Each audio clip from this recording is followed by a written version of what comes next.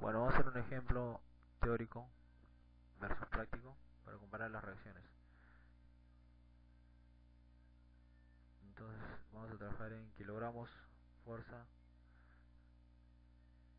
metros por grados centígrados, y ponemos acá 1, 1, 4 y 2, tal como se muestra en este ejemplo, ¿no? 4 de altura y 2. Entonces le damos OK, y esta parte no nos interesa, así que lo suprimimos, y acá ponemos una restricción de rodillo. Y bueno, ahí tenemos, vamos a definir los materiales.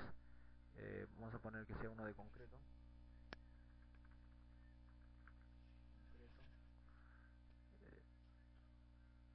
Dejamos tal como está. En caso que queramos comparar lo que es el desplazamiento, sí nos va a interesar lo que es el móvil de electricidad y lo que es el momento de inercia. Por tanto, le dejamos así, solamente vamos a comparar lo que son las reacciones. Le damos OK, OK, y definimos la sección. Va a ser un tipo de concreto rectangular, de concreto, el material concreto que hemos creado. Vamos a ponerle viga. En la viga vamos a tener 25 y un peralte de 40. Le damos reforzamiento, ponemos viga así nomás, y le damos OK. Y otro más, ¿no? Que es para la columna. Vamos a ver, creo que hemos concreto, OK, rectangular, concreto, columna, columna. Y de igual manera, la columna que sea de 25 por 25, algo simple, 25 por 25, reforzamiento, columna, y está OK. Acá nos dan dos opciones, ¿no? Para que chequee, para que nos dé, ¿no? OK. Y ya tenemos OK. Asignamos lo que es la sección, columna, de igual manera, viga, y tenemos todo definido.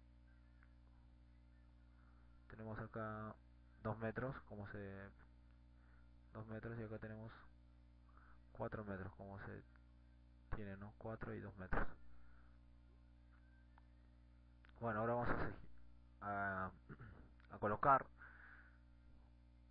nuestras cargas. Primero una carga puntual con dirección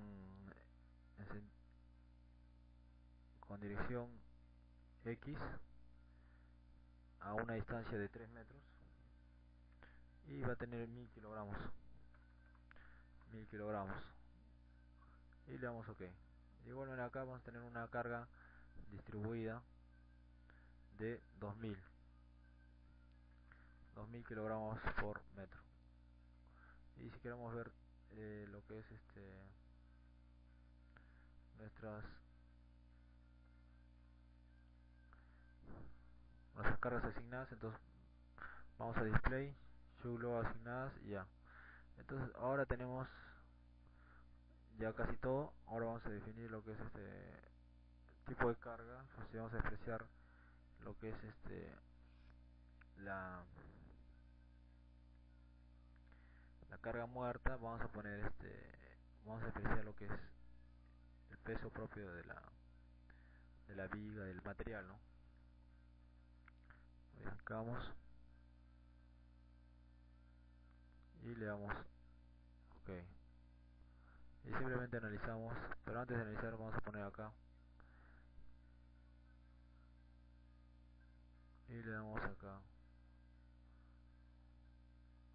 y analizamos, y en el escritorio mismo, ¿no? Ponemos un ejemplo.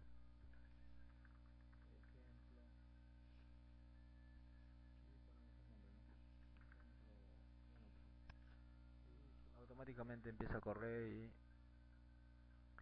tenemos la deformada, y vamos a ver lo que es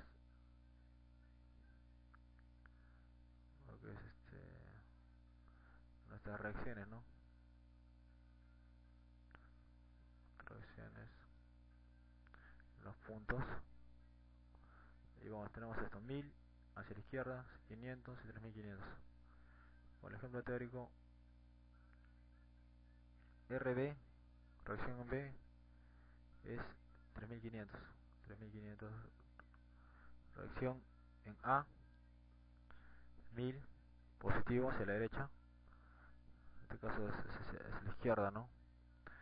De acuerdo en qué sentido lo hemos puesto. AX va hacia la izquierda, entonces 1000. Y AY hacia arriba, 500. Y eso sería todo. Bueno, eso es todo por hoy. Gracias.